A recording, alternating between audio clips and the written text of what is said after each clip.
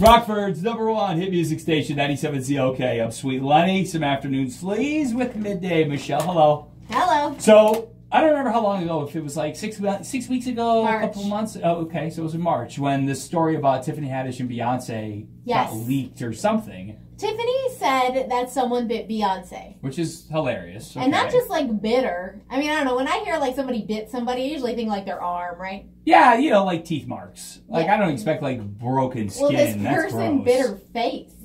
Now that's a weird thing. Yeah, like who bit Beyonce's face? Here, like if you bite my hand, I guess that's not as bad. But this person bit Beyonce's face, and it was like every day, right? Somebody else was like, "I know who bit Beyonce." Chrissy Teigen was one of the people who came out and said, "I know who it is. I know who it is. I know who it is." Who? And now we all know who it is. Okay. Except, have you ever heard of this person before? Ready? Sanaa laughing. Yes. What? She is an actress, isn't she? Yes, she is. Keep going, Wikipedia. Do you know what she was in? No. She was in The Best Man Holiday, Love and Basketball, Brown Sugar, Alien vs. Predator, The Family That Prays. I can't pronounce that word. Now You See Me Too. She has a Tony Award. She has done a lot of things. She's a relatively famous actress. She's the one who bit Beyonce's face. She is the one that bit Beyonce, and apparently Tiffany Haddish is like good friends with. I'm sorry, is it Sanaa? Sanaa, yeah. Sanaa, with her parents, and so like they were super mad at Tiffany, and she was like, "I never said who it was," and then someone else must have revealed, and now today it's like. I want to say that Sanaa was bigger probably like in the mid 2000s, late 90s, when she had like a bigger run when it came to movies and stuff.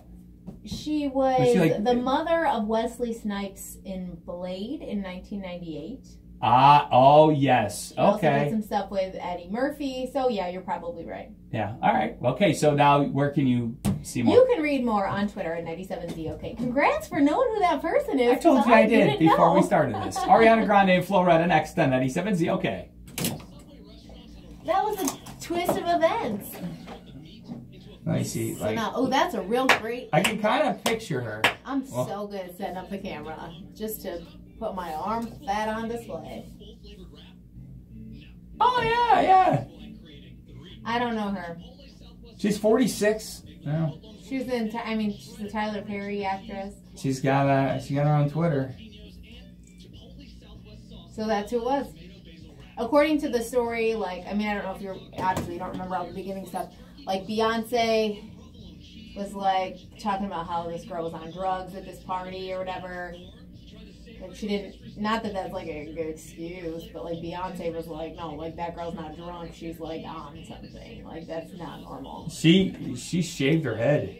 After she did Beyonce? She felt so bad about it. No. Well, Beyonce's a musical icon. I wonder what would drive her to She bite. said she was on drugs.